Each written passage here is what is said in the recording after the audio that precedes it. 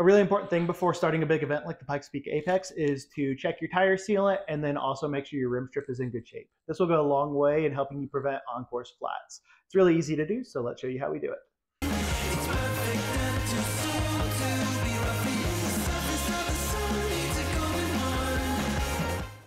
So there's a couple ways you can check your tire sealant.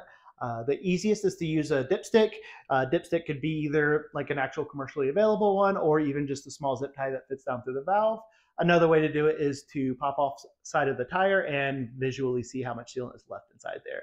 The first thing you want to do if you're using the dipstick to check your tire sealant is to remove the valve core with the valve core tool. After you remove the valve core, you want to set the valve at the bottom of the tire and then take your dipstick or zip tie and just put it down inside the tire. And then when you pull it out, you check to see how much sealant is on there. So this is just about 1 millimeter deep, which is probably not as much sealant as you would want. So you can either squeeze more sealant inside through the valve, or you can pull off the side of the tire and put the sealant in that way. So after you check the sealant and top it off, you want to just reinstall your valve core and inflate your tire to your desired riding pressure. Next, we'll show you how we pull off the tire and take a look at your rim strip and also check the sealant level that way.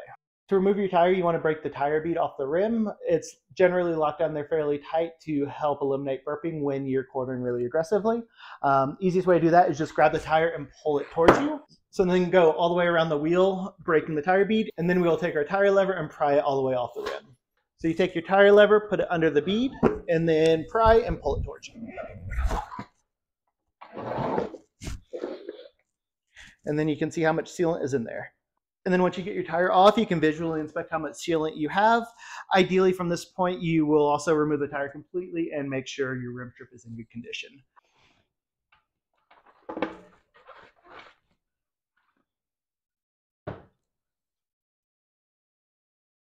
So once you get your tire removed, you want to inspect your rim tape. You want to look for edges peeling up on the tape. You don't want to see any cracking on the tape. You don't want to see any holes starting to form. And it's just nice, even texture all the way around the rim. Anytime you see little things starting to happen on the tape, that could be a sign that something's going to go wrong as you get some more time on the bike. So once you've inspected everything and made sure your tape is in good condition, you want to go ahead and remount your tire, add your sealant. Varies depending on tire size, but generally 3 to 4 ounces works well for most riders, and then reinflate to your preferred riding pressure. From there, you should be in good shape for quite a while.